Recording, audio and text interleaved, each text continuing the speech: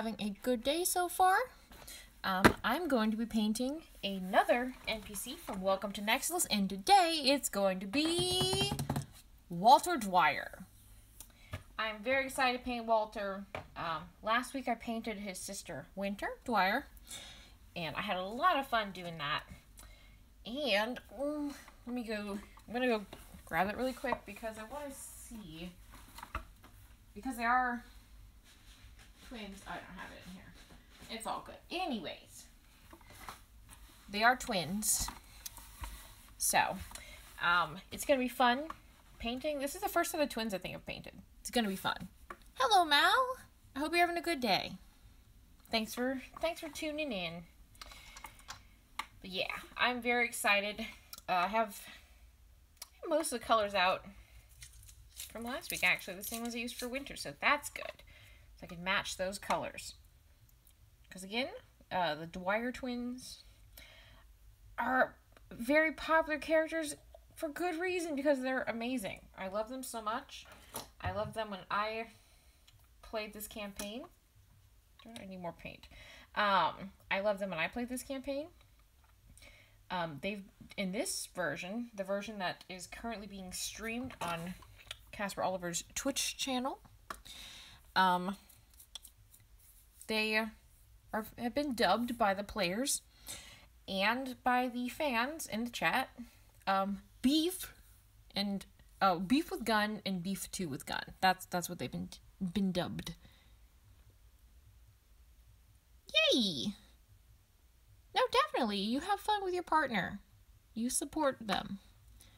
That sounds like a lot of fun. And tell him congratulations also on doing the first stream, because that's super exciting. That's really exciting. It's a lot of fun doing streaming, and I hope it's something he enjoys. Yeah, your Casper Oliver VO for voiceover. That's where you can find Welcome to Nexilis streaming on Twitch. Mondays at 8:30 p.m. Eastern Standard Time. And it's a really good time. If you're watching the YouTube version of this as a replay, I will include the link to that in the description, so you can tune in and watch it actual play. Well, yay! Well, happy birthday to your partner then. That's exciting. I hope he has fun doing that on his birthday. But yeah. Yeah, Welcome to Nexilis, streaming on Twitch, on Casper Oliver VO channel. It's a lot of fun, and if you follow me on social media, you've definitely seen me posting about it, because I post about it a lot because I'm super hyped about it. I love it so much. So you probably have seen stuff about it if you follow me on social media, but I will continue posting about it. So if you are new to this and you haven't seen this stuff, just like look up the hashtag Welcome to Nexilis on Twitter, or just go to any of like Casper's social media channels. Like on most things like Twitter and Instagram and stuff like that, it's just Casper Oliver, which is CasperOliver, and then VO for voiceover. On most social media channels, you can find that, and then you can go on their channel and see their YouTube, and their Twitch streaming and all that fun stuff, so you can watch the actual play like in real time if you want, because it's a really fun time. But yeah, I'm excited to paint Walter, also known as Beef with Gun. It's just a nickname that tickles me a lot. I'm very excited. I'm also real quick, as I'm getting everything set up and just kind of chatting. I'm also going to pull up my reference images, because I know that they're twins, so I know that what I did for winter last week, a lot of that will apply, which is why I have the same colors and fun stuff like that. But, let me see. But I also have some reference images, like face claim references. References. My speaking muscles are not awake, apparently. Okay. Oh, okay, cool. Mostly I was trying to see, like, I know that they look similar, and like I did more of an angular jaw for winter last week. So that's what I'm seeing in these face claim images. I was just mostly also trying to see like what their hairstyles are like, so I can properly paint. All right, well, it's time to get started. This week I did not leave my paintbrushes with paint on them, but I did leave them soaking in the water. So they still don't have loose bristles. I guess I'd be more concerned about that if I paid, a lot, because I do know there's a lot of expensive paintbrushes. But yeah. But anyways, and I'm really excited because next week I'm going to be painting Lily Dwyer, which I'm very excited. There in the last session was some big and important revelations about Lily rather. So I'm hoping that in all of this, let me see if my email will open. No. I'm hoping that I can do justice to, she's just so cool, Lily Dwyer. But yeah, anyways, last session, there were some interesting developments, some things involving Lily, some angst. I'm not going to give away what actually happened. You'll have to look that up. You'll have to watch the replay, because I'm not going to give spoilers on my stream, but I will entice you to watch it by saying that it was really cool, and Lily is a badass, so I highly encourage you to check that out. Sorry, I'm just trying to pull up one more reference images. Is this gonna work? Which email am I in? Aha. I'm trying to find it because I don't have my Aha, I found it. Yes. Okay. That was all I needed. I just wanted to pull up my reference image of winter. Just so I can, like... Okay. Now I've got it. I thought I had the art in here because I have a bunch of my other Welcome to Nexilis art in here. Did I have winter? No, I did not. But yeah, last session was a really good session. Lots of fun things were revealed.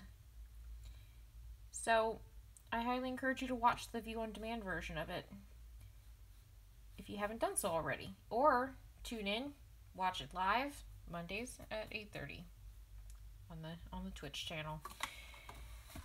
But yeah, I've had a lot of fun working on these paintings so far, and I still have a decent number of NPCs to paint. And I do also plan on painting the player characters at some point as well. But first I want to get through the NPCs because that was the first thing I started on. But yeah, next week's going to be Lily Dwyer, and then after that, figure out what happens. After that, I'll probably actually move on to Amir's little grouping as far as NPCs go. So I'll probably do Dimitri and Buren after I do Lily next week. But yeah. This is me trying to figure out face shapes. But yeah, I hope everybody's day is going well so far. My day's been pretty good so far. Start off a little unmotivated, but after I got up and got going, it got a lot better.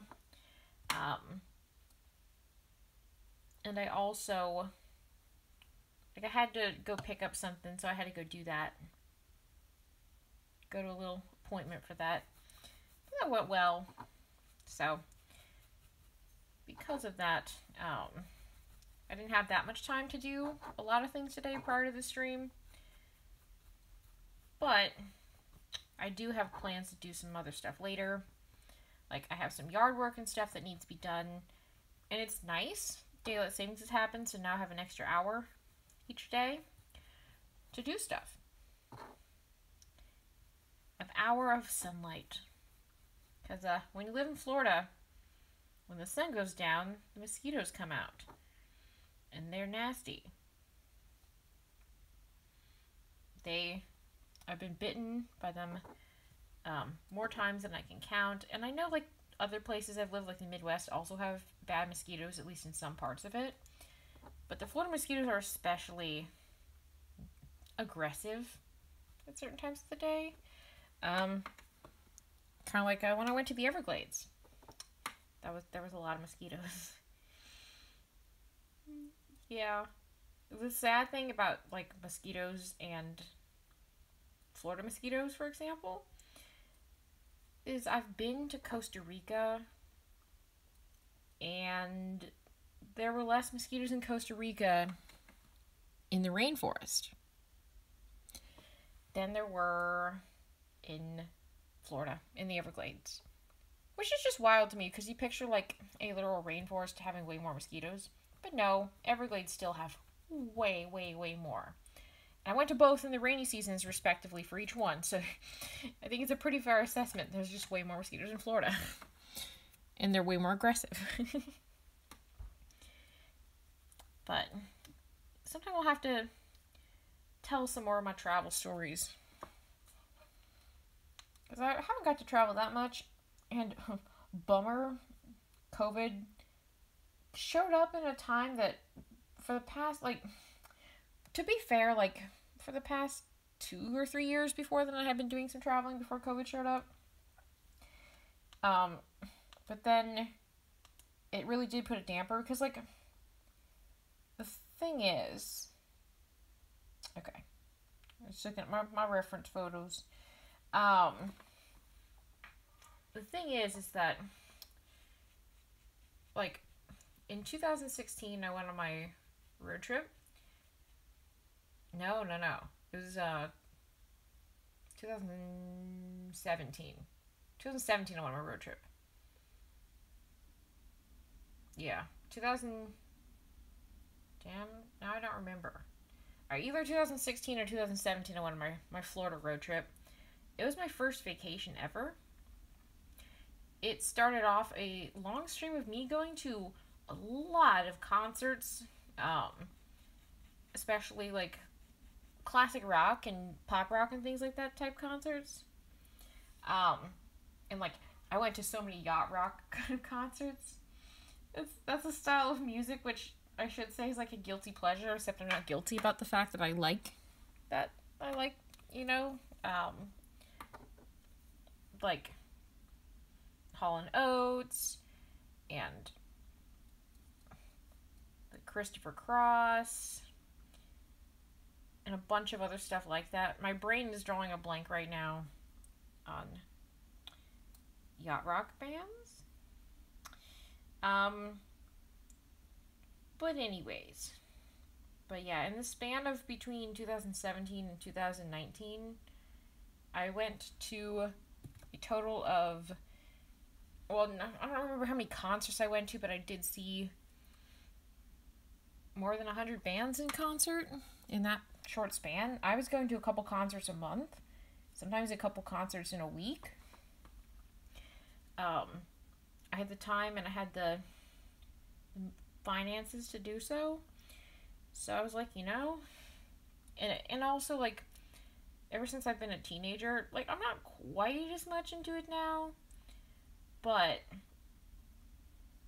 classic rock and pop music, like, specifically from the 60s, 70s, and 80s, has been a hyperfixation of mine. I know a lot of weird and random facts about stuff like that, and I've absorbed so much information because I've read so many, like, books, and not so much documentaries, but I've read a lot of books about music from that era. So I have a large collection of random facts that my brain has clung to about classic rock and pop. And it's one of those things, like, I was raised listening to it. Beyond that, I can't really explain like what the draw of it is to me, but I still really do love that style of music.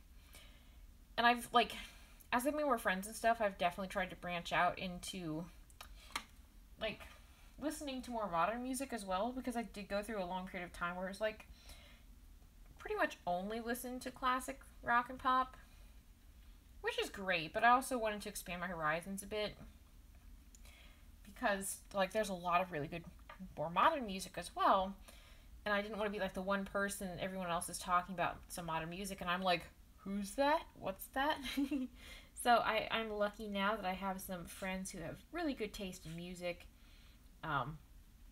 For example, Casper has a great taste in music. Their playlists are amazing.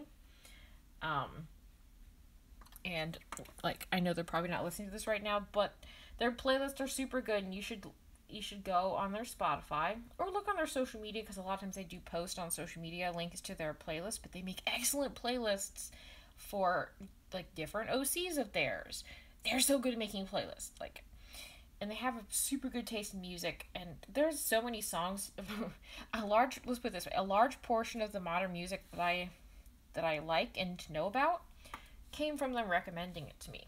So they have a very good taste in music, and you should check out their playlists if you haven't already, particularly if you like their OCs. They have really good OC playlists. So because of that, but yeah. But yeah, so I went to all those concerts because I could and because I wanted to, and I was like, well, a lot of these people are going to retire or,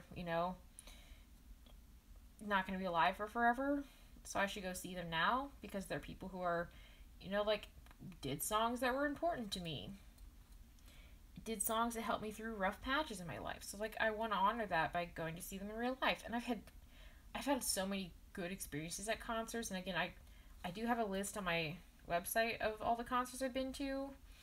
I don't have it in memory, but I've seen some examples. I've seen the band Queen, Hall & Oates, Elton John, The Who, I saw Tears for Fears, Brian Wilson from the Beach Boys, the Eagles, Jimmy Buffett. I'm trying to think of things, because there's a lot of one-hit wonder type people that I saw whose names probably wouldn't be as familiar. Like the Drifters and Platters and stuff, like those old doo-wop groups. I saw those at the Strawberry Festival. Oh, I saw Willie Nelson, Electric Light Orchestra. I've seen a lot. There's way more than that. Those are just some that come to mind. I'm glad I have a list, because I would not remember if I didn't have a list. There's a lot, and it was all in 3 years. But yeah, I was like doing concerts all the time, and also traveling a pretty lot. To be fair, I did, for a lot of the travels that I did go into debt some, because I was like, I've got a credit card, I can do this. And like some of the things I wanted to do were time sensitive, like you need to go do this before this thing happens. And like at the time it was kind of a bummer, because I spent money on traveling that I, put on my credit cards and didn't have, which, I'm still paying off now, paying interest on, etc., all the fun credit card things. But I am glad that I had those experiences when I did, because no one knew how much the world would change in that time. So I'm lucky and blessed that I had the money and time and, ability to do those things. Because a lot of things are made different now, from like a going and traveling and going to museums type of thing. So I'm glad I did the things when I did them. And like, my Florida road trip included a lot of cool things. Like, I live in the Tampa area, so it included stuff like, I wanted to leave the Tampa area on my road trip, but I went to places like the Florida Keys, and I went parasailing. I went snorkeling in the Florida Keys. I went to different, like I went to St. Augustine and saw like the Castillo de San Marco. I went to different marine parks and like the Miami Zoo and stuff like that to see different types of animals. I went to the I can't remember what it's actually called. There's the really old like monastery in Miami that they actually shipped over from Spain, if I'm remembering correctly. I saw that. That was cool. Getting to like watch a sunset from the Naples Pier. Oh, and I went to the Everglades for the first of 2 times I've been to the Everglades. Like visit. I've been through the Everglades more times than that for murder mystery work, going to shows on the opposite coast of Florida. But yeah, I did a lot on my road trip. And then other places I've traveled included I went to Houston, Texas in 2017 is when I went to Houston. So I think my road trip happened in 2016.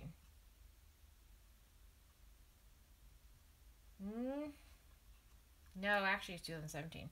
Yeah, okay, it must have been 2017.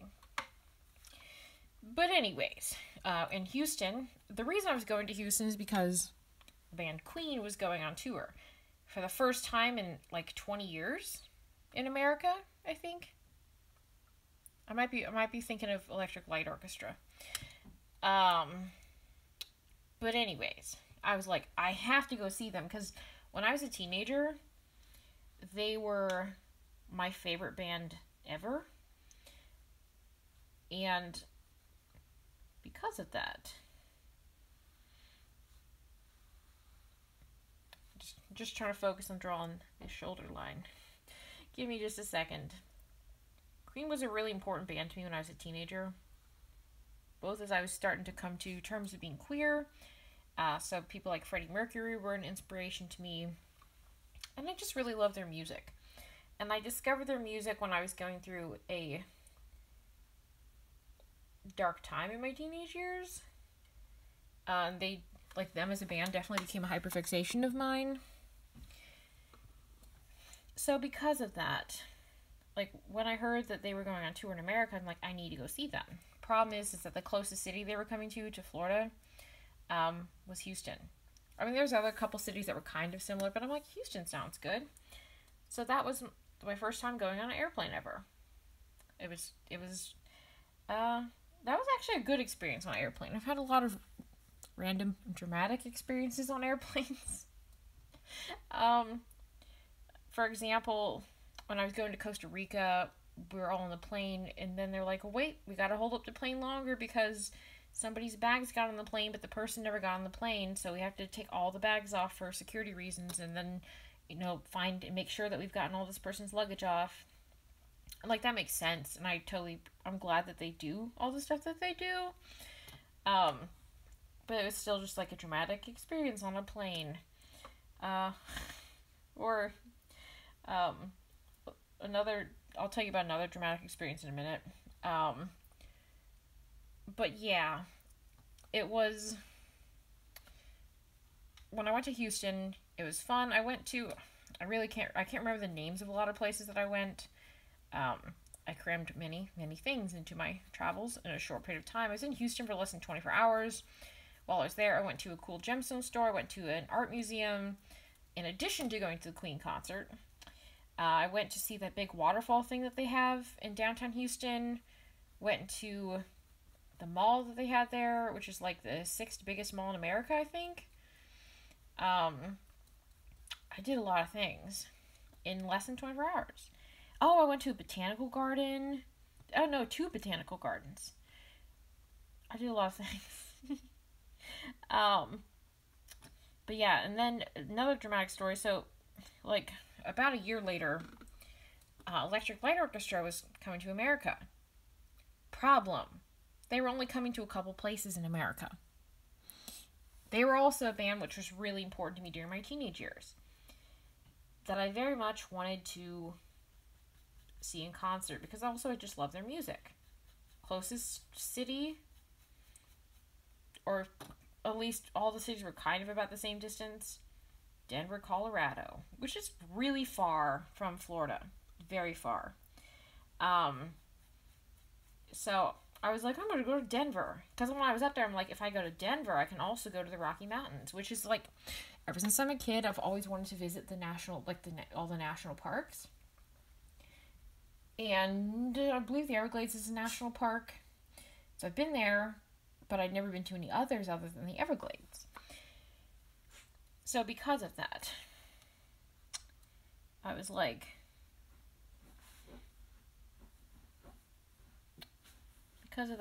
okay, well, I can go up there and I can, do double duty. I can drive through the Trail Ridge Road, which is like the main road that goes through the center of the Rocky Mountains. I can do that and go to my concert. Again, a trip of about 24 hours in the city. But the problem, because I had a changeover in Houston, I'm like, that'd be fine. Problem, when I got to Houston to get on my connecting flight, I learned that my flight from Houston to Denver had been canceled. Hey, Casper. Thank you for lurking. I love you too. I appreciate, if you're listening and you can hear me, I appreciate you being here even if you are, busy doing a show. I still appreciate that. So thank you.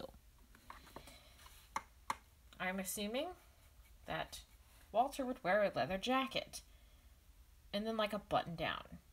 That's what I picture. If his outfit isn't what he would wear, I'm sorry. But I feel like he would wear this. But anyways, so the thing is like, so yeah, I got to Houston. I had a not very fun flight for motion sickness reasons to Houston, and I got off the flight and I was looking at the flight board. There might be a more formal name for it, but the board that shows all the flights. I'm like, I saw my flight was canceled. I'm like, what? So I had to go like halfway across the airport. It was really far to go to the customer service desk. And they were like, everyone else in line was also from the same flight that had been canceled. And they were all also trying to take up these seats. And a lot of the flights wouldn't work. And they're like, you want to do this flight? I'm like, no, I have to be in, Denver by this time. So they had to do a whole bunch of stuff. And they eventually found me a seat on a flight, which was going to be leaving really soon. And it was going to be to Phoenix, Arizona, and then from Phoenix to Denver. So it worked out okay.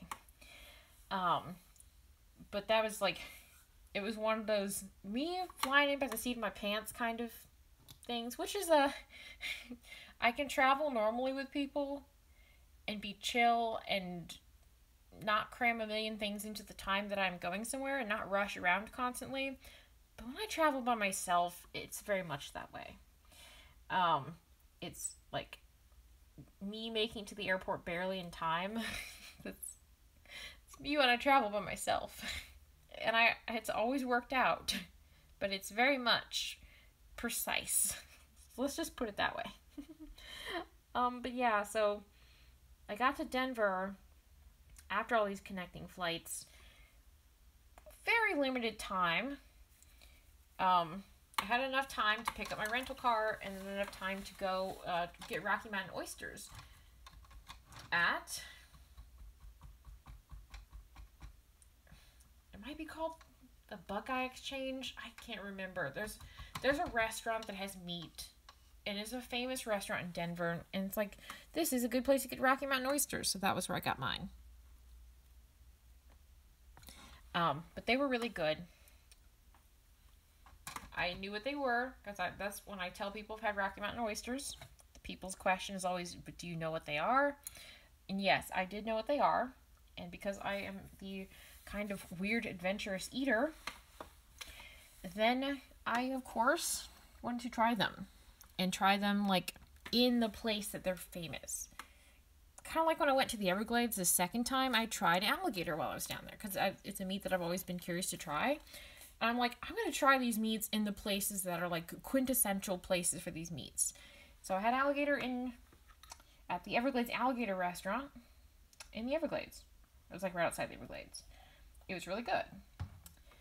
But yeah, I was glad to try the Rocky Mountain oysters. And glad to... I know what I'm going to do. He's gonna have a bit of plaid also. But yeah, I was excited to try Rocky Mountain oysters in like the place that's famous for them, and like a nice good restaurant to get good ones and make a good judgment of them as a food. But they were good. They tasted like calamari, but just not fishy. So I enjoyed them. But anyways, so yeah, I was up there. I had enough time to go to the Electric Light Orchestra concert, which was amazing, by the way. I'm really, really glad that I got to go. I was very lucky in that sense. And then I had enough time to get a couple hours of sleep on my very uncomfortable mattress. I gotta tell a story about this Denver hotel. It was a very cheap hotel. It was the cheapest thing that wasn't a hostel, and generally when I travel by myself, I book myself the cheapest thing that's not a hostel. That's like the joke that I make to people. The cheapest thing that I get a private room, I'm gonna go for it. Because I like saving as much money when I travel as possible so that I can spend money on things that matter to me. So when I'm going on a vacation, to me it's never, oh, I want to spend so much time at this fun hotel. The hotel is literally just for sleeping and storing my stuff. I don't care what amenities it has as long as it's decent enough that it's not like, I wouldn't go somewhere if it was the cheapest, if it was like a bunch of complaints about it, like we had bed bugs or something, I wouldn't go there then. But in many situations, the cheapest thing that's not a hostel will be my hotel. But anyways, there had enough time to get a couple hours of sleep. Oh, I know, I was going to tell you the story about this hotel room. Where it was situated by the Denver airport. It was like an airport hotel. I can't remember the name of the hotel, but anyways, I don't know who's watching has seen the movie My Cousin Vinny. In that movie, their hotel that they stay in is really cheap, and the hotel they stay in has a train that goes right by it in the middle of the night every night. This hotel was basically that. It had planes flying over all night because it was by the airport. It wasn't soundproof. I've stayed in a lot of airport hotels before, don't get me wrong. Usually they're okay. Usually they're soundproofed. This wasn't soundproof very well at all. So it was very loud. In front of it was a very large highway. And there's a lot of semis going by all night long, which I could hear. And then, literally right behind the back of the parking lot, a train track. And you know what came by in the middle of the night? A train. It was, I find it funny simply because it was so just like more dramatic than you would expect. So yeah, I didn't have long to sleep anyway, so I was okay with it not being a good night's sleep. But then I woke up at like 5 in the morning after getting back late from the concert the other night, and then I'm like, I'm gonna drive Sherwood Road through the mountains rather. And I'm going to do this whole route, which if I time it perfectly, I'll get to the airport barely in time. Like, when I say barely in time, I mean like about an hour before my flight leaves, which I know isn't recommended. I know it's recommended you leave longer. I've never been good about that, but I've always gotten there in time. But yeah, so I did do this route. It was like a 5-hour trip. That's when Rocky Mountains are far away from Denver. You wouldn't think that because you're like, oh, it's Colorado. It's far. And it was funny because I was this little Floridian wearing my shorts. And I got to go to the bathroom at the Rocky Mountains at the entrance to the park. And I was like, it's cold out here. It wasn't that cold that part, but as I got up in the mountains, It was very cold. I was wearing shorts. I didn't care. I was the weird Floridian. But yeah, it's like 2 hours or so to get to the Rocky Mountains from Denver, and then 2 hours back. And it's like an hour to go across Trail Ridge Road. I didn't have as much time as I would have liked to spend, looking at the scenery or anything. But I wanted to see the Rocky Mountains because I'm like, I'm up here. I was born rather in Seattle. So that's cool, but I left when I was like 4, and I didn't live anywhere else that had mountains, so I hadn't seen mountains in a long time. Like, I saw them when I was a really little kid, but I haven't seen them since then. So I wanted to see the mountains. But yeah, I managed to get to the airport like an hour and return my rental car like an hour before my flight left. I didn't, have a bunch of spare time, but I got there in time, and it was okay. I got through security and everything with enough time to spare. So yeah. But that was kind of wild. And then in 2019, because this Denver trip was in 2018. In 2019, I went to 2 places, which I'm like, at the time I was like, why am I spending so much money on traveling? I'm now glad that I did, because 2020, no yearly vacation. And I do want to remark, most of these trips I put on credit cards, to be honest.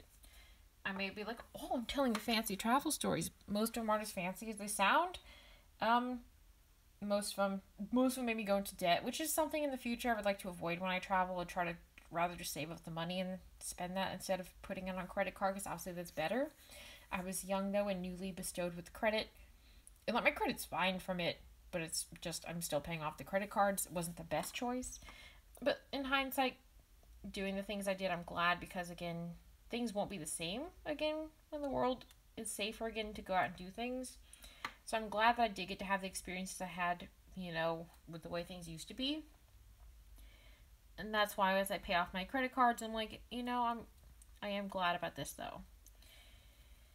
In my trips, I did make them as cheaply as possible by staying in cheap hotels. A lot of things I did in a lot of these places were free, or just really low cost things. Like, I would look up like free things to do in whatever place, and stay in a cheap hotel, get a cheap deal on a rental car, use Expedia to kind of bundle the stuff together, because I have gotten a lot of really good prices from there, and Travelocity and all the fun places. But anyways, Walter's getting a little plaid shirt. That's what he's getting. Not so much a flannel, but more just like a plaid button down. Because I have some like that, and they're nice. I feel like this shirt just has farm vibes, which fits Walter well. But anyways, so in 2019, I went on my first international vacation to Costa Rica. And like, I have a lot more stories in any of these places than these. These are just some of the stories. I wanted to go to Costa Rica to see sloths. I specifically wanted to see the oldest sloth in captivity, aka the famous Buttercup the Sloth, who you have probably seen stuff of online. She's like the ambassador sloth, like the most famous sloth from the sloth sanctuary. So that was an interesting trip, especially considering it's my first international trip, so I had to get a passport and get some stuff like that beforehand. It was a difficult trip, mostly because my Spanish abilities, like knowledge of Spanish, were very limited. Very limited. So that made it tricky, me trying to communicate with people. Because they would say something, and I was like, cool, I know like 10 Spanish words. I knew a bit more than that, but I didn't know very much Spanish. And I knew, obviously, going into it that I would need to know Spanish, so I did learn some. But I didn't have internet when I was down there, so I didn't have a translator or anything. Because I didn't want to get the SIM card So I'm like, I'll be fine. I don't need a phone. It worked out okay. The people I encountered were really nice and helpful. And there was something affirming about being able to find my way through a completely unfamiliar place, way different than anywhere I'd ever lived, on my own. There was something really cool about that. And with limited abilities, but like carving out a way to get where I need to go. So, but yeah, I did a lot of cool things. I was in Costa Rica for only 3 days, including, going there and arriving and going there and coming home. I didn't get there until kind of the middle of the afternoon on the first day because my flight was delayed a lot, which was okay ultimately. So the first day really, and I also want to note, there's one international airport in Costa Rica, and it's in the capital city, San Jose. Problem, I think that's the capital city. I'm so sorry if that's not the capital city. I might be wrong. I just want to apologize because I may have said the wrong capital city. Anyways, whatever the capital city of Costa Rica, I flew into there, but the city I was going to that had the sloth sanctuary is on the opposite coast of Costa Rica, basically from their capital. So, if I'm pronouncing it correctly and remembering correctly as Kawita, I might be wrong, and I'm really sorry if I've just butchered that pronunciation. But anyways, so that was where I had to go. And I had to take a 5-hour bus trip across the country, which also required buying a bus ticket in Spanish. Something which I did not really have the skills to do. And it was interesting, like, going somewhere like that because the first time, like, the first day I arrived, I was terrified. I didn't know how to use the money. I didn't know how to communicate. I didn't know how to buy a bus ticket. I didn't know how to do anything. But being forced to kind of sink or swim on using Spanish, I learned quickly and I adapted. And I was like, oh, this is what you do. So by the time I left, I was just like saying like, excuse me and stuff as I was leaving the bus, but in Spanish. And my pronunciation probably wasn't that good, which is why I'm not going to repeat it here. But I think I got my point across. And I felt bad because I didn't know that much of the language. I definitely didn't expect people to be able to understand what I was saying that well. Because it's my fault for not knowing that much Spanish. But I made it work. But it was funny, like, seeing, like, trying to learn language on Duolingo or Rosetta Stone. Like, you learn it slowly. If you're put in a situation where you have to use that language, you learn it really quickly. Because you're like, I need to communicate with people. Cool, I don't speak the language. But then it's cool, your brain adapts, like, oh, this is what you do. And then you suddenly know, like, you get used to using it because you have to practice. And if you practice and you fail, you have to still communicate. There's a lot of adventure stories about Costa Rica, which I'll tell some other time. It was amazing, and also a lot of just cool and wild stories. All good stories, but still just things that were like, whoa, that was wild. Things that were hard, things that were a lot of fun. But basically what I did, so I took the 5-hour bus trip across the country the first day. And then I went, like, in the second day, went to the sloth sanctuary. Took the sloth tour, got to go on a boat through, like, the river in Costa Rica. That was, behind the thing, so I got to go on, like, a riverboat ride. I got to ride a horse on the beach and through the rainforest, including galloping. I got to eat coffee and chocolate on the same property that the coffee and chocolate were grown on. I got to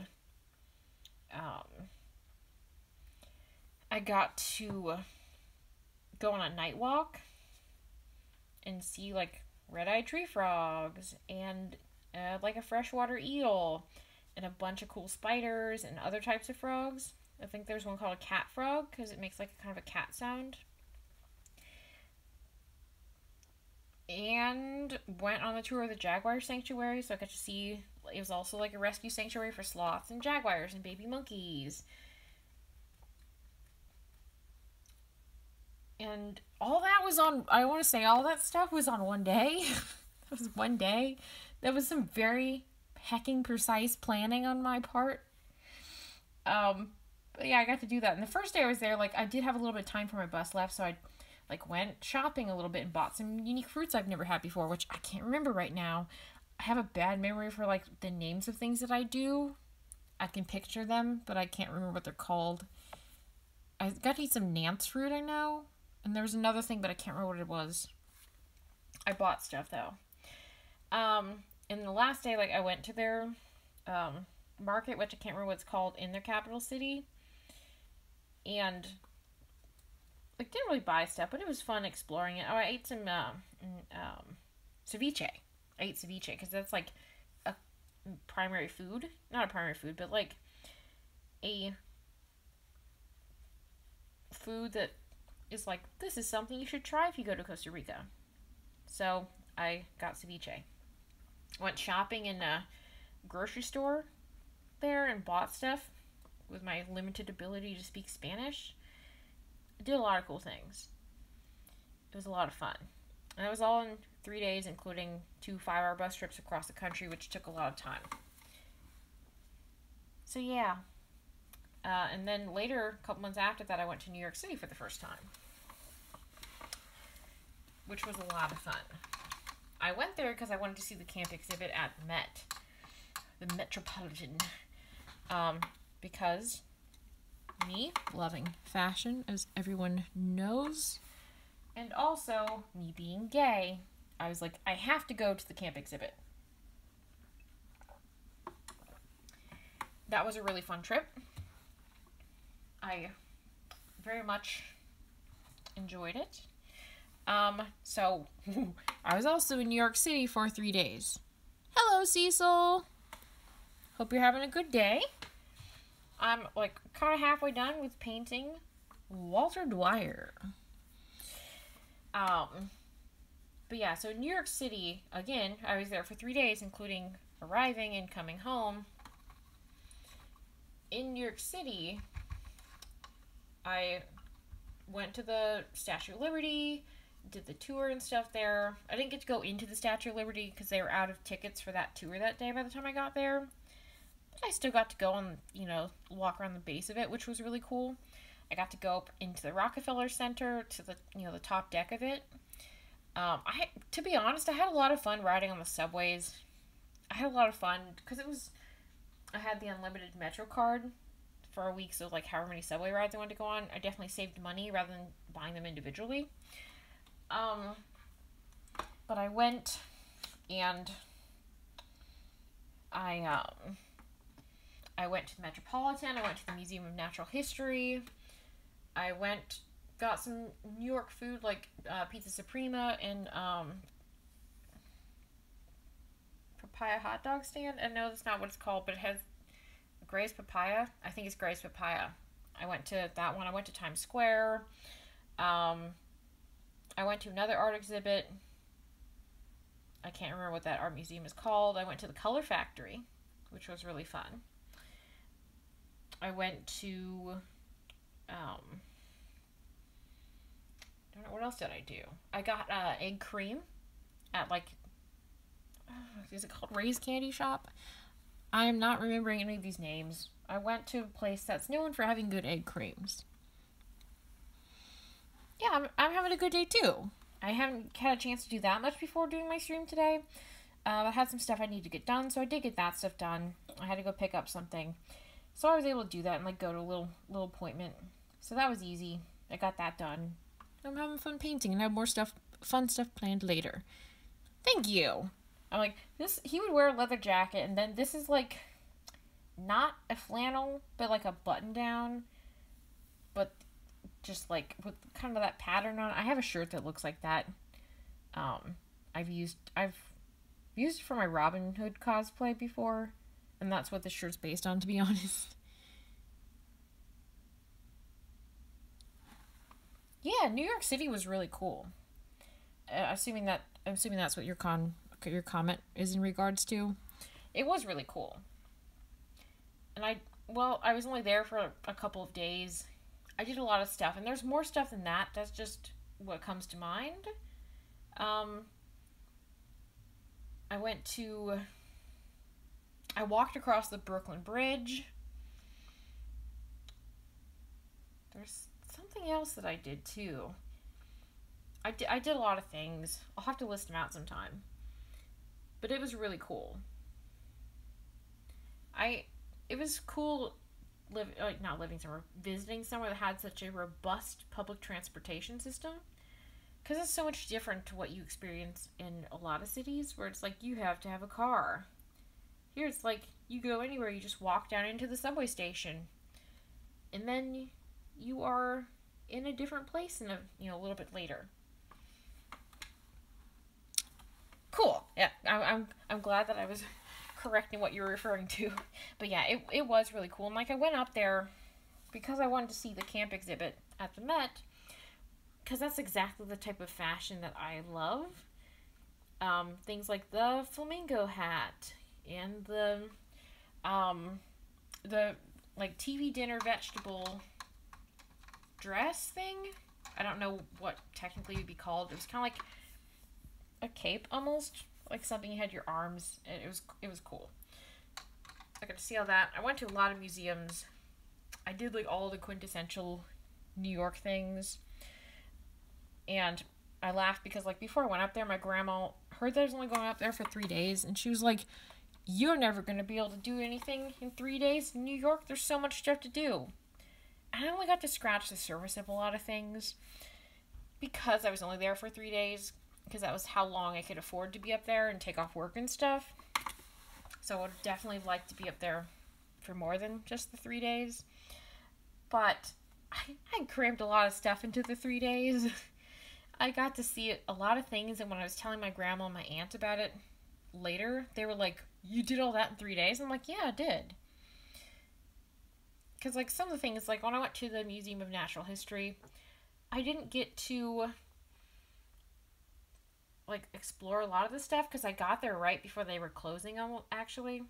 I went to Central Park. I had a really expensive lox bagel at the Ritz Hotel that's right across from Central Park, which is different than the Ritz in London. Apparently they're different things, but it's still a really fancy hotel in a fancy place, and I got a fancy bagel.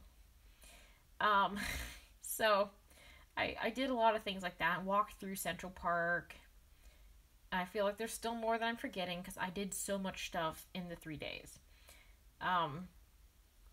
But doing that much stuff in a short period of time does require some finagling and some planning.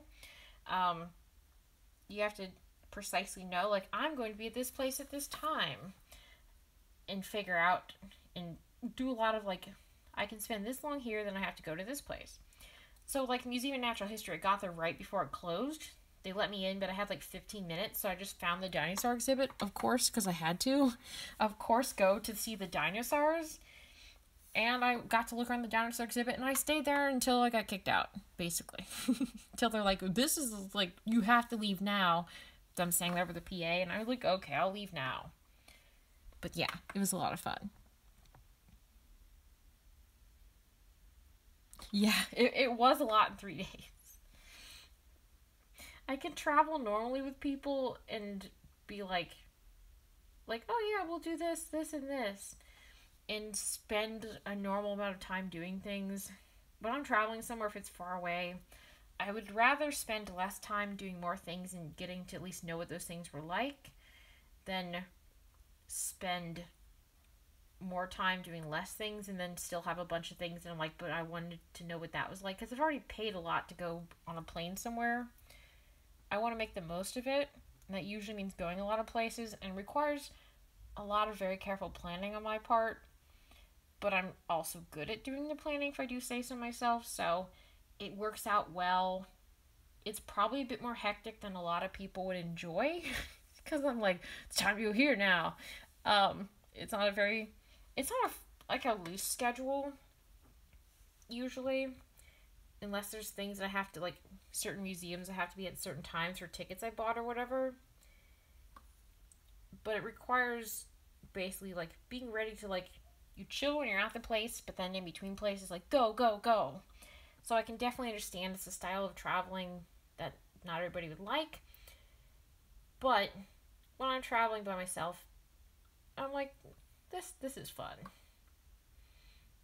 I enjoy it, even if it's hard, even if it's sometimes kind of stressful, because you're like, well, I have to hurry up and get on this bus and hope that the timing works out correctly so I can get to the airport on time. So I can understand that that's not how everybody likes traveling, and that's definitely valid.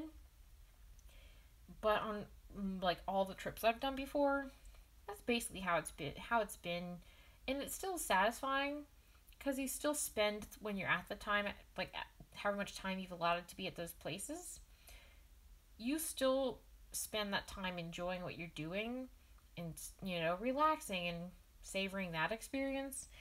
But it's mostly just in between experiences. You don't waste time. You hurry. I went on a scavenger hunt also when I was up there for stuff that was part of the Color Museum's, like, scavenger hunt. So there was a whole bunch of little stores and stuff like that. And, like, little restaurants and tattoo parlors and little, like, newsstand type places that had special prizes that you got as finding them as part of the Color Factory's, like, collaboration with them. So I did that a lot on the last day I was there, and because my flight was delayed, but I learned that before I got to the airport that my flight was delayed. I had, like, had a couple extra hours because there's like, your flight's been delayed by 2 hours, and I was like, good, I don't have to be at the airport for 2 more hours then. So I had time to do, like, the little scavenger hunt and stuff. I went on, there's a carousel. It has fish. I can't remember what it's called. It's kind of by the Statue of Liberty. But it's got, like, it's a really unique carousel because it's, like, got fish in it. And the fish, like, go up, like, they move like fish, like, they flutter like that. And they go up in the air. So they're moving the way that fish move. And there's, like, things in the middle, like reeds and stuff that are shifting. Might be called Carousel of Sea Glass or something. It was really cool. I went there after I went to the Statue of Liberty. It was a lot of fun. But yeah. I did that in 2019 as well, in September, the beginning of September. So, those are the places that I've traveled. I did my Florida road trip. I've been different places all over Florida. Went to Denver, went to Houston, went to Costa Rica, and went to New York City. So I am looking forward definitely to when it's safe to travel again, especially traveling out of state and traveling to other places, which I know will be a while, but I'm definitely looking forward to it because I do miss that. I miss being be like, yeah, I'm going to go on a trip for 3 days to somewhere and, you know, jam pack it with different things. That's something I've definitely missed in the past year. I personally passed through New York, went to Niagara Falls, New York and Ontario. Cool. How was Niagara Falls? I've heard it's really cool. It's one thing that, like, when I was up there, I was like, ooh, how far is it? And I saw it was pretty far from New York City, so I didn't end up going there. But it's somewhere I've always wanted to visit. That's really cool, though. I'm sure it's amazing how big it is. And I've heard the upstate New York and by Canada and stuff like that, like by Ontario, is pretty. I've never been to that area, but I've heard there's, like, lots of pretty forests and stuff like that. But yeah. Traveling, doing stuff like that, and road trips and stuff like that, something fun. I've never actually traveled, like, I've traveled some places within Florida with, like, my mom and my sister.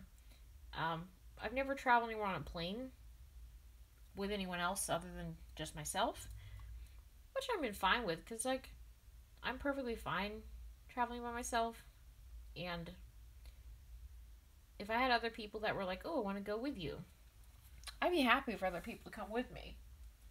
But usually it's like, I have money to do it, but then not everybody else has the money to do it. And rather than me going like, I'm not going to go on the trip because like someone else in my family or whatever doesn't want to pay to go on this trip, then be like, well, I guess I can't do it. So like it's nice, and I understand like not everybody likes traveling by themselves, which is definitely valid. But I do happen to enjoy it, which has benefited me because I've been able to do more travel thingies. Cool. That's so cool you can go under it. I bet it's pretty loud, but I bet it's also really cool just seeing like how powerful it is. It sounds really pretty. Especially because I know it's like really, really big. It's amazing when you think about things like that. They're like, this exists in nature. It's like a thing. That's cool. But like, one part of Trowbridge Road, when I went through the Rocky Mountains, that was kind of wild just because it was so much different than Florida. There's part of the road that's at an altitude of like 11,500 something feet. But I want to note, if I'm remembering correctly, pilots have to use oxygen supplementation and have the oxygen mask if they're flying above 10,000 feet in like an open airplane, you know.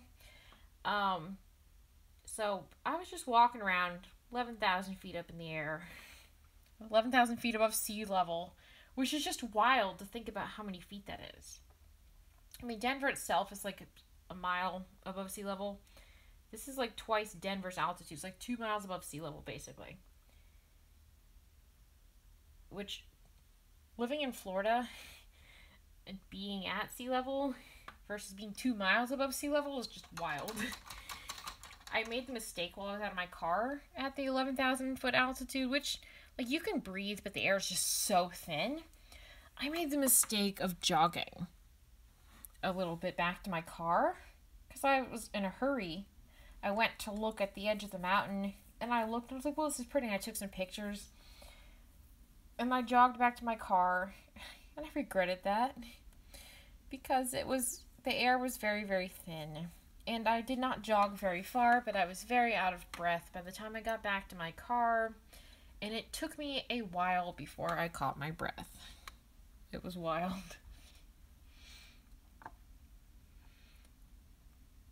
But yeah, there's a lot of things I miss because of COVID. And like, I miss being able to see friends more often.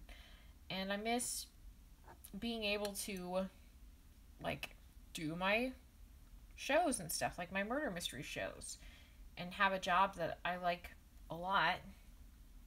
It's a lot better than jobs that I've had for longer. More interesting things to do and more aligned with, you know, my goals and stuff. I miss that, but I also miss traveling. Both I miss traveling from doing the murder mystery shows, but also I miss being able to be like, you know what? I think it's time to go on vacation. And then going, hey, this place sounds cool. I've never been here before, but it sounds neat. I miss being able to do that. That was a lot of fun. So that's one thing I'm like, well, when everything eventually, you know, becomes like you can travel again and it's, you know, safe to do so, I'm really looking forward to being able to go places again.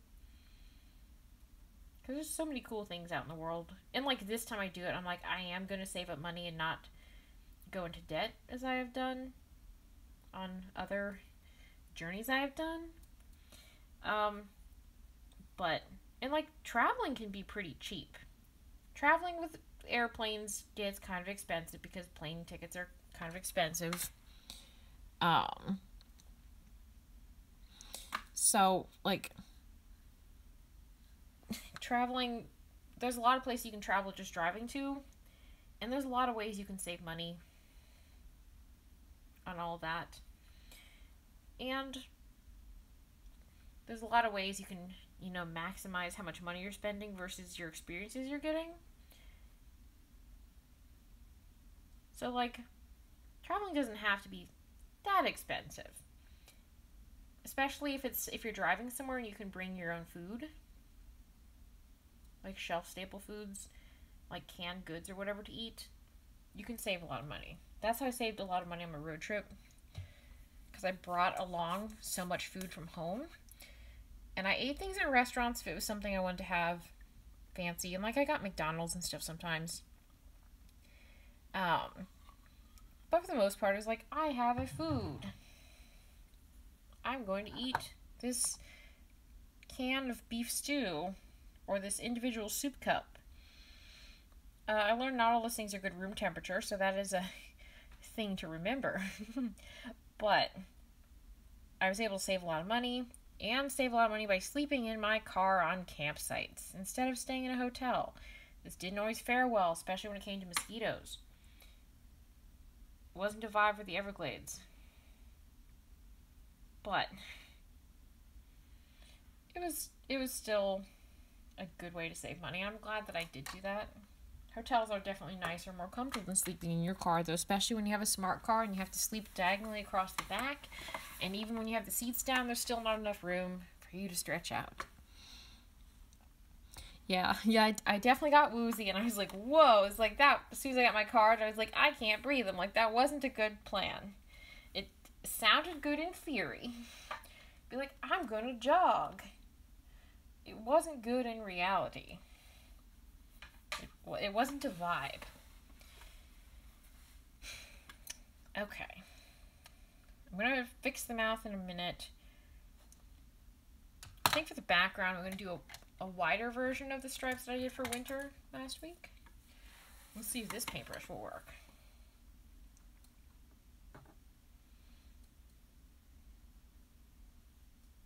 No, too dry with paint. And I know whose fault that is. I just want, because, I'm trying to make stuff with resin. And the resin that I have has two parts to it. It has, like, the resin itself and, like, the hardener. This is good and everything. It's good until you get the bottles wet with resin because you touch them with resin hands. But because you only touched it with one half of the resin materials, it doesn't ever harden, and it's wet and sticky and greasy, and then it gets on your paintbrush because you had it all on the table. And also I just put my hand in. So my hand's kind of greasy now with one half of the resin mixture. Story of my life. Okay.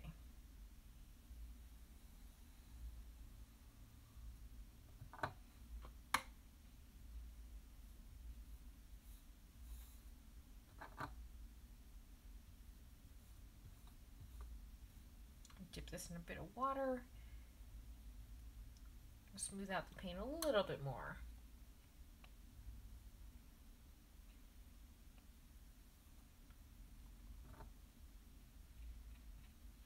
But yeah, I have many travel adventures, and it's something that, like, I look forward to being able to do at some point in the future.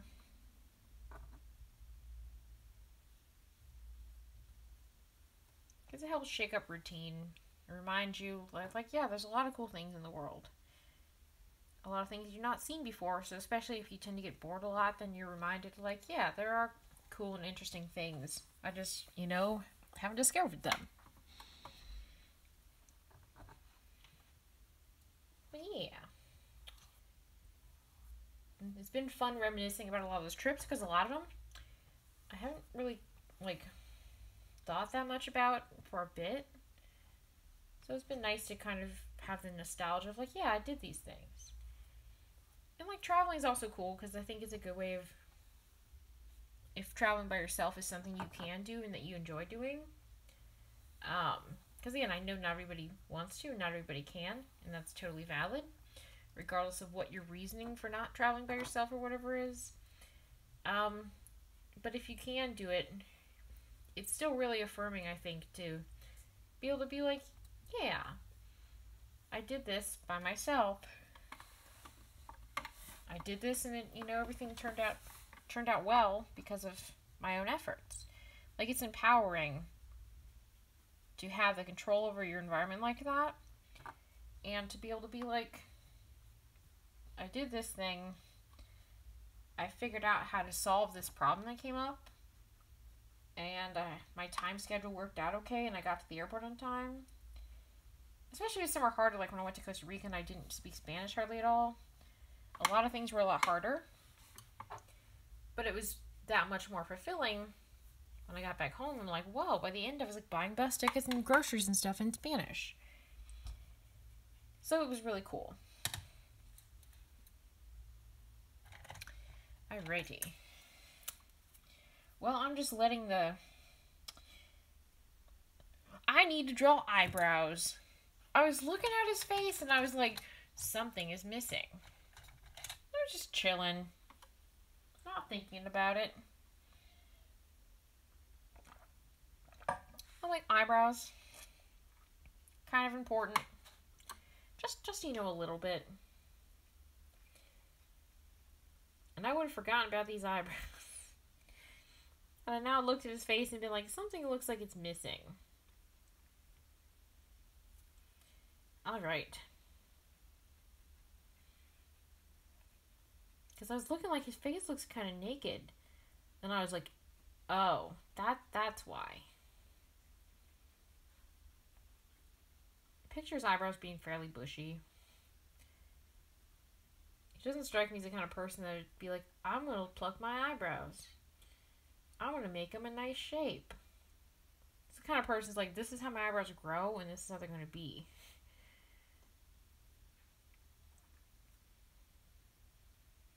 I'm going to also add some little stubble here in a minute.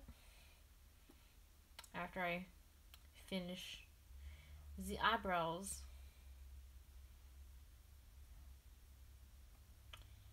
But yeah.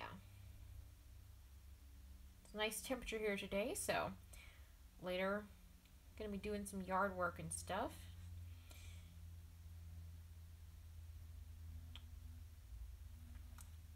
I've been trying to work on more housekeeping type things recently, of just keeping my spaces cleaner. For example, I have the problem, like, because I work outside the house, and because right now I'm not doing murder mystery shows which require other people riding my car, sometimes my car has gotten pretty messy inside because I eat lunch in there, let's say, or I otherwise eat while I'm driving, and I've just had the habit of like, I'll just put the trash on the floor, I'll pick it up later, and then not picking it up, and it just becoming a really big pile.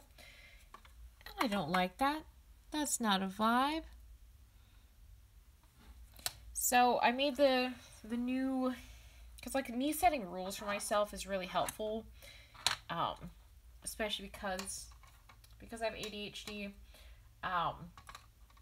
Setting rules for myself and being like, this is a line that I'm not going to cross, that's really helpful. So my new rule to myself is that every time I leave my car at night, let's say, I have to take all the trash with me. If I made trash during the day, I must bring it with me. I'm not allowed to leave trash in my car anymore. If I allow it, like, it's okay to leave the trash in here, then it will pile up again. I can leave it in the car if it's in the trash bag, but either has to be in the bag. So I'm trying to get in the habit of putting it in the bag, like, as soon as I'm done, eating something, and not putting it on the floor at all. That, and also trying to, like, if I have other stuff in my car, like a face mask or other stuff like that, I have to bring it in when I leave my car. If I have, basically, yeah, anything that I have has to go in. Face mask. if I eat something, I'm like, hey, this lid off this thing would be great for a weird art project. It's a real reason to keep stuff. Then I have to, at that point, be like, alright, well, I'm going to bring it in with me now, and I'm not allowed to leave stuff in my car anymore. My new rule. So yeah. Like, if I make that my rule and I stick to it, and it's just like a blanket, like, I don't even argue with myself, like, should I do this? Should I not do it? I just bring stuff in. Then I won't have a problem of trash being in my car because there'll never be a chance for it to build up. As long as I stick to this rule. That's the important thing. Driving by yourself sounds so cool, and honestly, kudos, you've been able to do that. I don't think I could personally do that, and that's really impressive me. Well, thank you. I'm like, I definitely acknowledge the fact that it's something that not everybody can do, because it is hard, and it requires both a lot of planning and a lot of confidence, and a lot of, like, there's nobody to ask a question to, and you're on your own in a place, so you have to figure out, like, any problem that arises. Unless you want to make a phone call and be like, hey, what should I do about this? Like, you have to figure it out. So I definitely acknowledge it as being hard. But thank you. I appreciate that. No brows, Walter. Yeah, Walter just shaved off his eyebrows. He's like, what? If I'm not going to pluck my eyebrows, I'm just going to get rid of them. Maybe someone's like, hey, your eyebrows are really bushy. He's like, well, just shave them off. Yeah. No eyebrows, Walter. I would love to hear what story he would give for why he has no eyebrows. Did they get burnt off in a fight? Did someone shave them off while he was sleeping? Nobody knows. All they know is he has no eyebrows.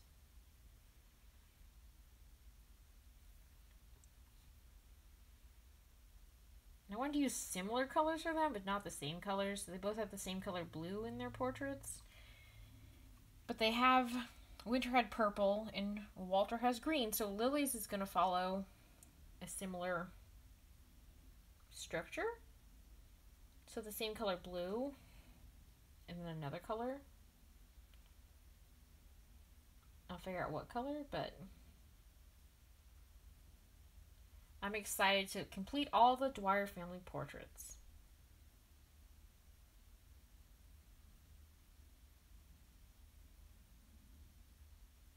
But yeah. Okay. Yay. I need my really tiny brush.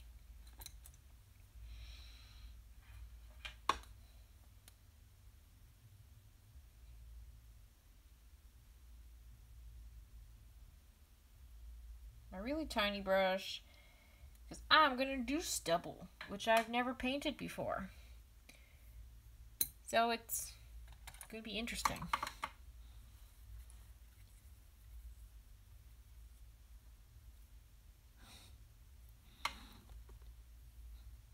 Probably accidentally blew food up. That's probably why. That's probably why. He'd be like, I can cook, and then like it just erupts into a fireball and burns off his eyebrows. I don't know. I can see that happening,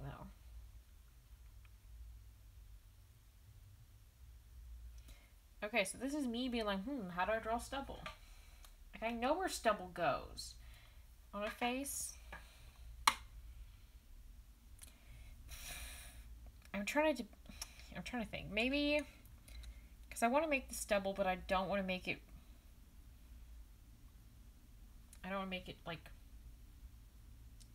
weird and unnatural looking. So...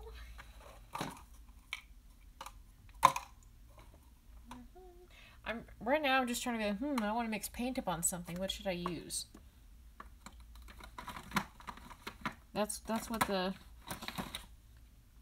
looks of like, what is this? Because basically, this is me just being like, I'm going to put it on top of a paint thing. I want to dilute the brown down to a really, really light wash. And then paint a beard shadow. I think this will work. I'm gonna find out.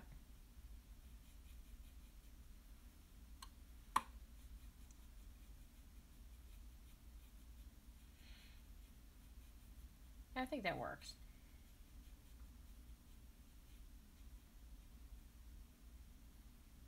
You trying to remember, where does the beard shadow go? I only know this because of how many times I've painted fake facial hair on my face. I had to learn, like, oh, this is where the beard goes. Yeah, I like how this is turning out.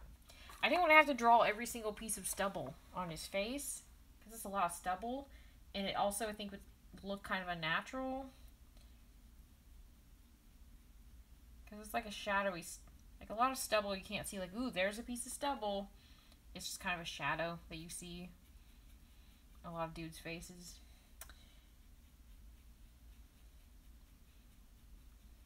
So yeah.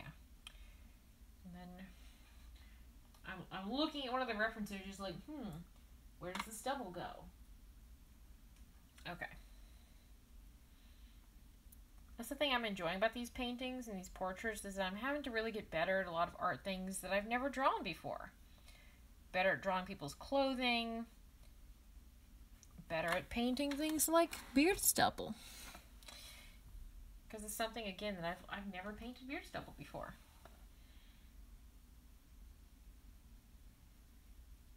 I've, again, drawn beard shadow on my face, my own face with makeup. There's a difference between that and trying to figure out, like, how do I add it to my portrait? On my face, I can just add some dark makeup in this general area. Which is kind of the logic I use for this. Like, when I draw stubble on my face for cosplay or whatever, or any other, photo shoot or whatever I want to do, I don't draw each individual piece of stubble.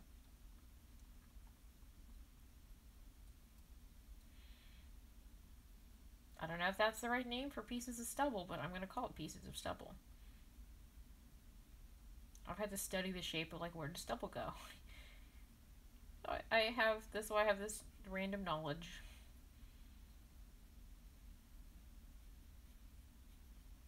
Okay. I'm almost done on this. I'm almost done with them. I want to add a little bit more to the background. My idea worked well. Every time I do something with a painting, and it's an actual analog painting, not digital, then I'm like, well, if I do this and it's wrong, I can't do anything about it. So I hope it's good. That's all I can say.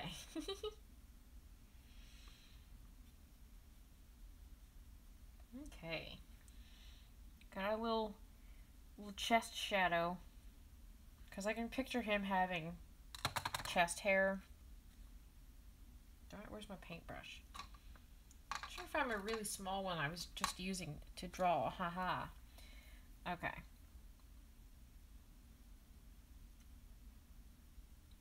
Just draw a little chest hair stubble. In Photoshop, I'll erase where I started drawing the little pieces of stubble before deciding not to draw pieces of stubble. All right. Soak my brushes before I forget.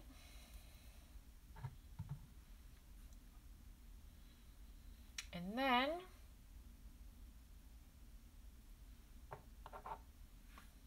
think about what to do with this.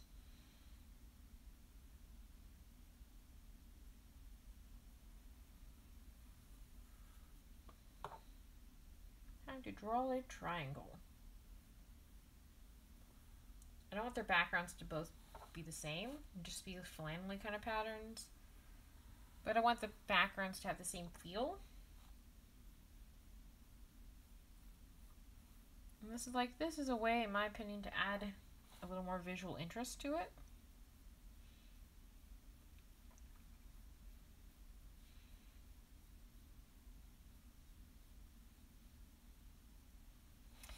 All right.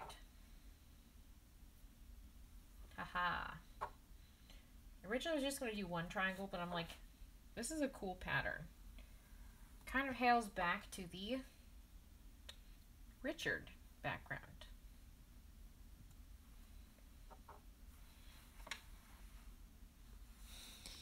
Shave your stubble pieces. Yeah. Yeah, they're like, go shave your stubble pieces. I love that. That's hilarious. That's what I'm gonna just refer to it as is from now on. Shave your stubble pieces. I don't know what they're called. They're called stubble pieces. Someone breaks the dress code of somewhere that's not allowed to have a beard. And you're just like, shave your stubble pieces. Based on that logic, people with beards have long stubble pieces. Be like, whoa, that's nice long stubble pieces you have there. What do you call that shape of long stubble pieces above your lip? That tickles me a lot. I love that. That's gonna be my amusement for the rest of the day. Just thinking about the term stubble pieces. Go shave your stubble pieces.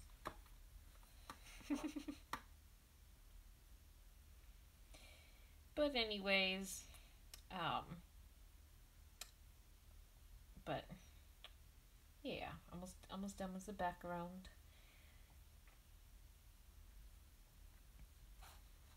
Okay, now I'm gonna accent the leather jacket.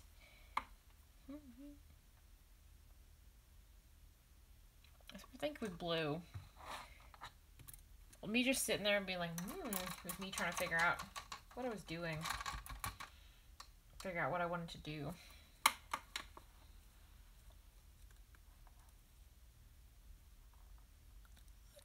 So this reminds me of you've had someone call a cosplay wig a hair hat. Oh my gosh. A hair hat. I love that. That's hilarious.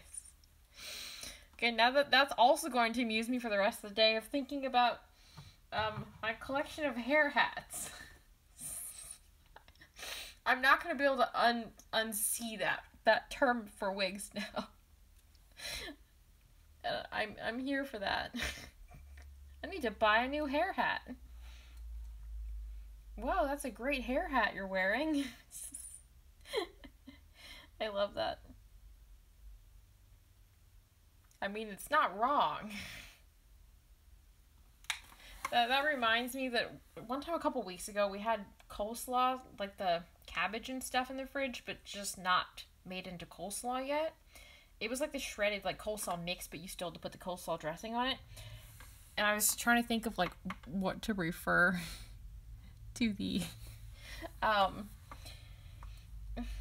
was trying to think how to refer to like the coleslaw part without the coleslaw, and I ended up, because my mom was like, what are you talking about?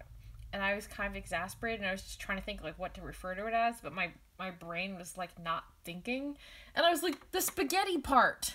So now when I see the lettuce, and the lettuce, the cabbage and carrots and stuff that's already cut up for coleslaw, but I'm just like, that's the spaghetti part. Yeah, that's what it's called. Hair hat. I love that. Yes, every time I think about that, I'm definitely be laughing. It's gonna be the kind of thing that is just like at work, and I'll just start laughing, and my coworkers will be like, "Why are you laughing?" And I'll just be like, "You wouldn't understand." But inside, I'm just thinking about hair hats.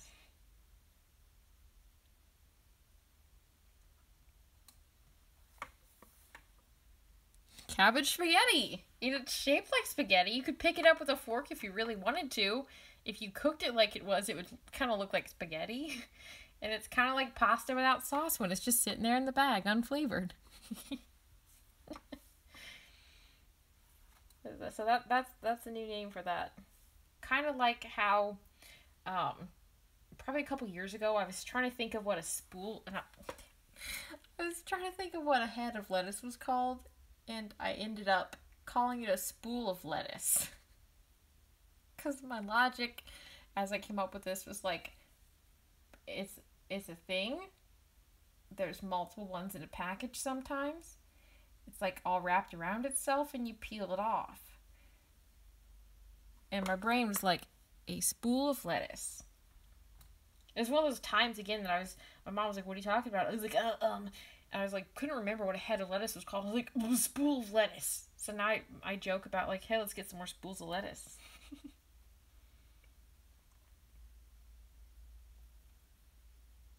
But yeah. Hair hat. Stubble pieces.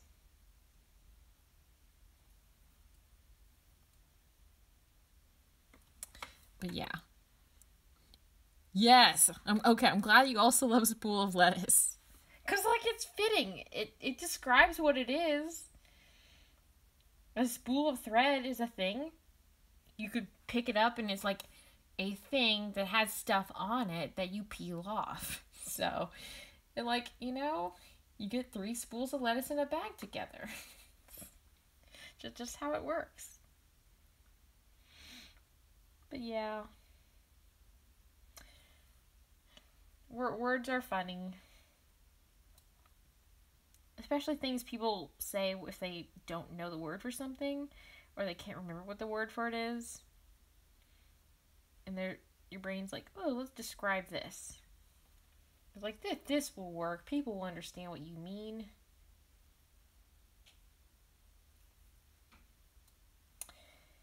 But yeah. And I'm tracing the lines that I added earlier, where I drew the lapels of this leather jacket. And I'm almost done with that. And then I want to add the little eye sparkle.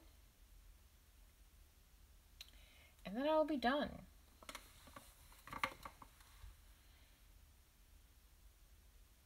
I like to picture that this leather jacket is what Walter was wearing during the dancing on the bar scene.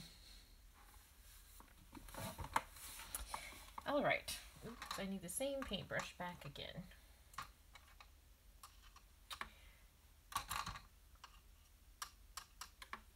But yeah, I've noticed I've gotten a lot better at drawing different parts of things, or thinking about like, how should I draw clothing? So it's a lot of fun. And helpful to my art skills to draw these. And just fun in general, making art of characters that I really love. That's something I just do in my free time anyways. So like streaming it is cool. Oops. It looked like there was water higher up on the paper, so it's going to drip down.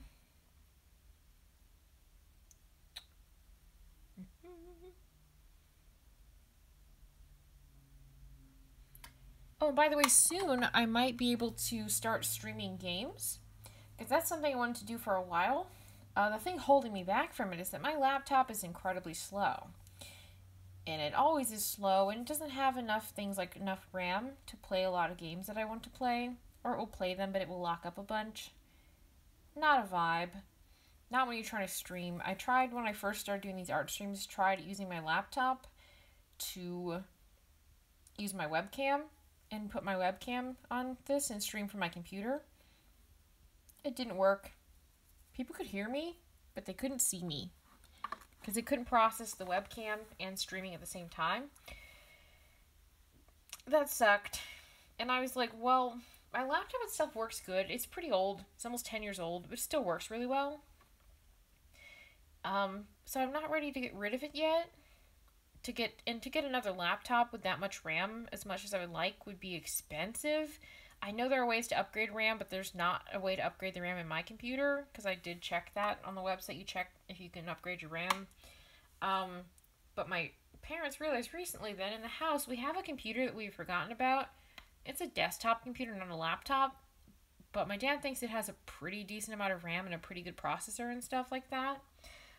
So because of that, what I want to do is, my dad has to reformat that and like get it ready. I can't just use it as it is, and I have to test it then. But if I can test it, I can see if it will work, because if it even has a little bit more RAM on it than my current computer and a little bit better processing power, it probably would work. think it's a bit newer than my computer as well. So I wouldn't have a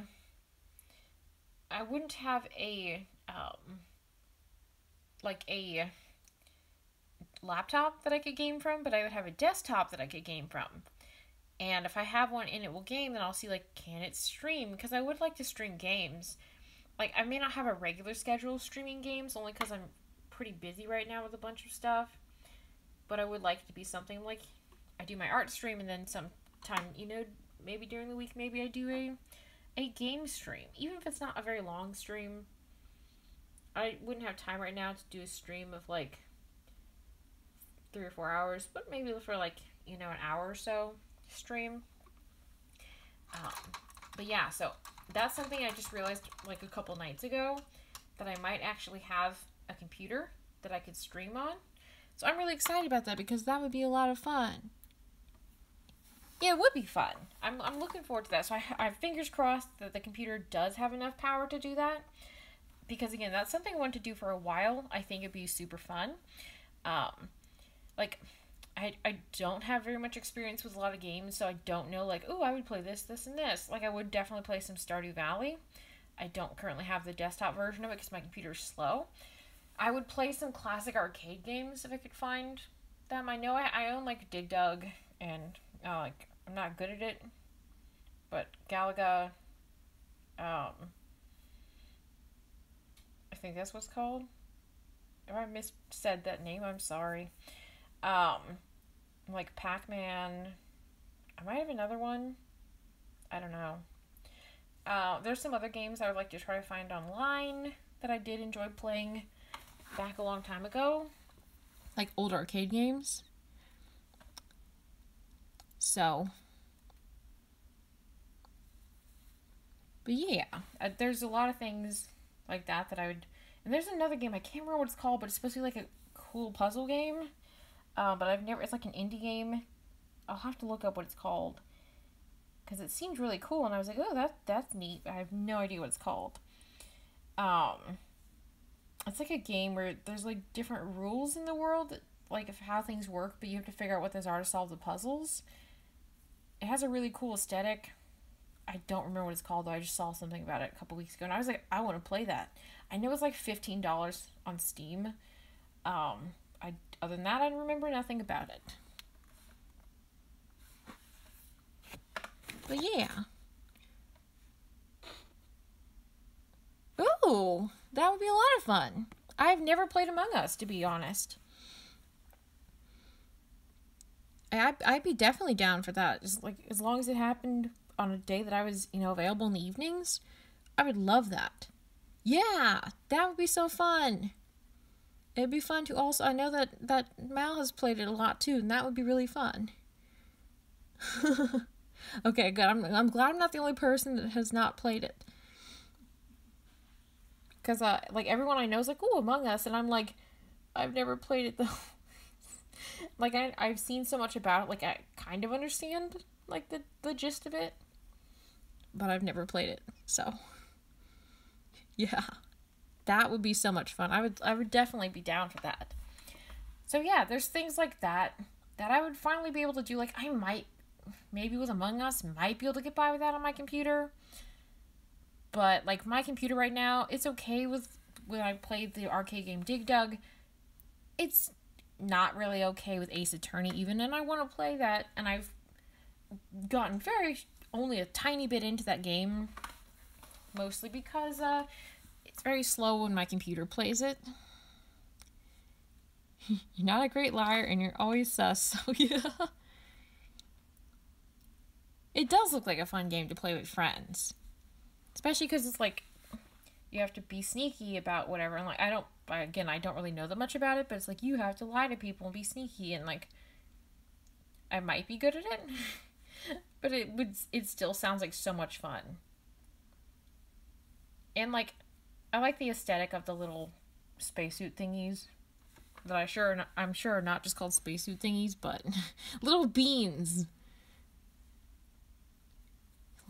Little beans is a good description of them. being a ghost in the game and haunting people, that sounds fun. Okay, I'm just gonna call them little beans from now on. They're little beans that someone has, put a little face on, like a little mask. Yeah, Ace Attorney. I think I played the very first story in the first one, and I'm playing on the second story in the first Ace Attorney game. I'm only about halfway through that or whatever, because again, like, my computer will not lock up, but it will freeze up, and it will take it, like, not when I'm clicking on the thing so much, it's kind of slow on that, but mostly freezes up when it changes scenes. It might freeze it for about 15 seconds, so it makes it kind of cumbersome, which is the reason why I haven't been motivated to play a lot of games that I have, because I'm like, I'm going to get into it. It's going to take it several minutes to not be locked up on the main screen, and then it might work, but if it changes scenes, it will lock up. Even the game Fae Fever, which is like an indie game, pretty simple graphics. Whenever it changed scenes, it was a lot for my computer, and it's not even that complex of a game. So I'd hate to see if something like Stardew would probably be very, very slow. Well, I'm done with my stream, so I'm going to show the picture now, but you got to the end of the stream, so yay! I hope you enjoy your food. But yeah, so I'm hyped though about hopefully being able to game soon and stream that and actually be able to play games with friends, because right now, with the exception of very minor basic things, it wouldn't really work out very well. Yeah, it's not any fun, like, I'm trying to play a game and it like locks up, and I'm like, so hopefully with the new computer, like, it's a computer we've had for a while, but my dad can reformat it so then I can use it. And my dad's good with computers. He's like, he knows how to do stuff like that, so it's not an issue. But yeah, I'm really looking forward to that. And like, I hope it works out, because that would be a lot of fun. But anyways, my painting of Walter Dwyer, and soon I have scanned it. I'm going to be posting the winter. And I did post the Wallace one, so I just need to post Winter and then Walter. So I'll be posting these on social media soon. But here is beef with gun with stubble hairs. But anyways, yeah, this little stubble pieces. Beef with gun with stubble pieces. Thank you. I'm glad you enjoy the stubble pieces. I'm glad that I chose to do this method instead of trying to do little tiny dots with a paintbrush. Like you can see, like I started doing on his chin. You kind of see those little tiny dots. Yeah. The stubble pieces came out well. So thank you. But yeah, thank you to everybody for coming to my stream. Yeah, I wouldn't have had to draw tiny stubble pieces, and I think it would look weird. Because it's a beard shadow. It's not like if somebody just has like a couple little beard, like longer beard hairs, like just a thin chin beard. So because of that, I'm just laughing because I said chin beard, and I don't know if there's a real name for a chin beard. There probably is. But anyways, but yeah, I'm glad that I decided to do this method, and I'm glad that I had a weird little paint cap to mix up paint on so I could do the stubble pieces. And you know, if it's like a beard shadow, it's ghost stubble pieces. Jaw beard. Yeah, chin beard versus jaw beard. It's like, what kind of beard does somebody have? Or lip beard. That's what you can call a mustache. But yeah, it was a lot of fun painting Walter. This is going to be up on YouTube at some point when I finally get around to posting the other ones I haven't put on YouTube yet. But yeah, and again, I stream art on every Friday at 2:45 Eastern Standard Time. So yeah, and next week I'm going to be painting Lily Dwyer, who is the daughter of Walter Dwyer. So yeah, thank you so much everybody for coming out. As always, this was a lot of fun. It was a lot of fun chatting with y'all, and I hope everybody has a good day. And thank you for coming out to my painting. It always brings me a lot of joy, the fact that people come out each week to watch me paint. So thank you. So, bye!